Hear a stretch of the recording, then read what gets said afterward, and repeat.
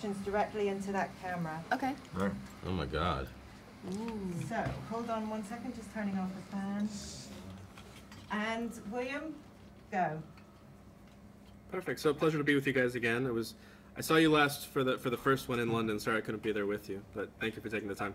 That's okay. Thanks for having us. Are you okay, man? Where are you? I'm doing well. Missed you guys. Why couldn't you be here? I know.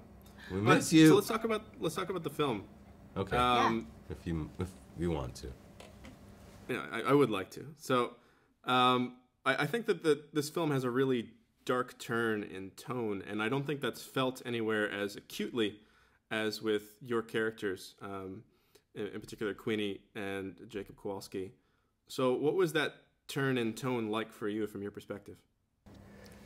I think it was a really interesting challenge because in the first film we had so much support and we were welcomed so warmly, these two characters, and then this film is a very different set of circumstances, and so you want to maintain the essence that you introduced to people in the first one, but then also how to let these characters grow and be on this quite complex path, and it was a challenge, but it was really big and deep and interesting as an actor, and as a human being too. Just thinking about the archetypes and what these stories represent, and how it at least affected my life, and how I've had similar. I mean, not similar in terms of a wizarding thing, but how metaphorically the certain things really resonated with me as a person. You got real magic. You got the real stuff. I think it's good, man. You don't want an easy journey. You want the lovers to be you want them to go through the ringer, and you want that makes for a nice, long, exciting experience. Did you feel that you had to consciously tone down the humor? Oh, did I have to consciously tone it down? Yeah.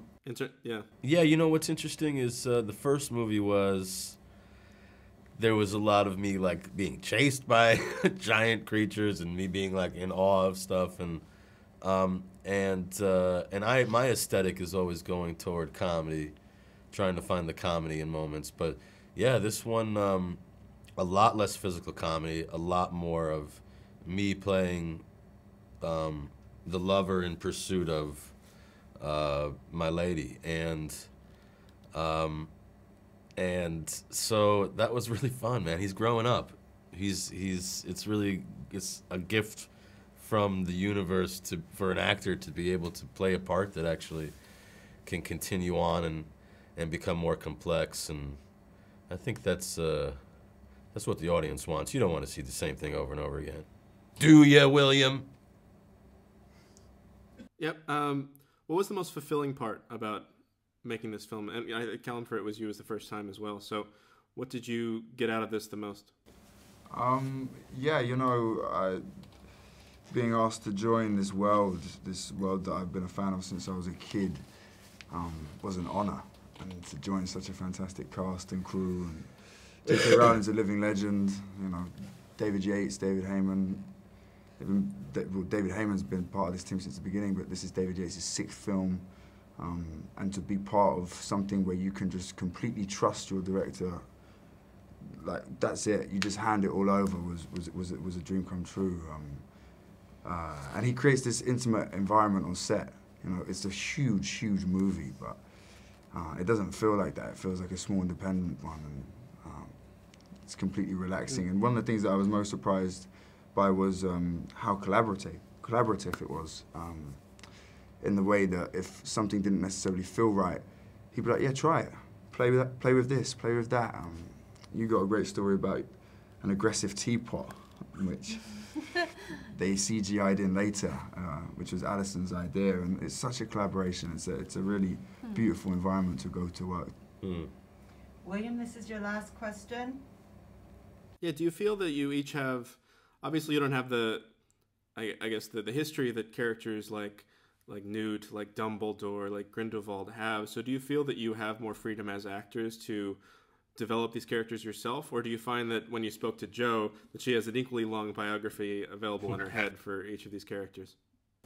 We have a lot of freedom. We have a ton of freedom. Yeah. Yeah. From the minute rehearsal started on the first movie, I was kind of testing things and seeing, is this Shakespeare or can we play around a little? And they were so open to improv and adding and because I think they knew that they were creating these characters along with us as well.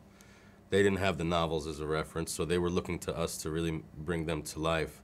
And is that how you feel about it?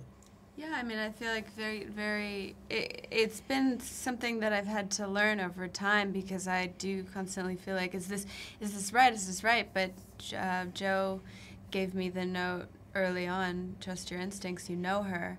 And, you know, that's such a gift to have that room to be able to really develop somebody. I mean, it really gives you a sense of ownership and a sense of freedom in your acting where you can really just like take risks and go with your own intuition, and that's like I mean, I really appreciate that. Well, I also think that these guys are like elite people, you know, everyone here is at the top of their game across the board, and it should be like that always for an actor. I mean, it's what's the guy who played Hannibal Lecter? Sorry, I've completely... Anthony Hopkins. Anthony Hopkins, when he played Nixon, you know, he didn't do an impersonation, and that's a real person.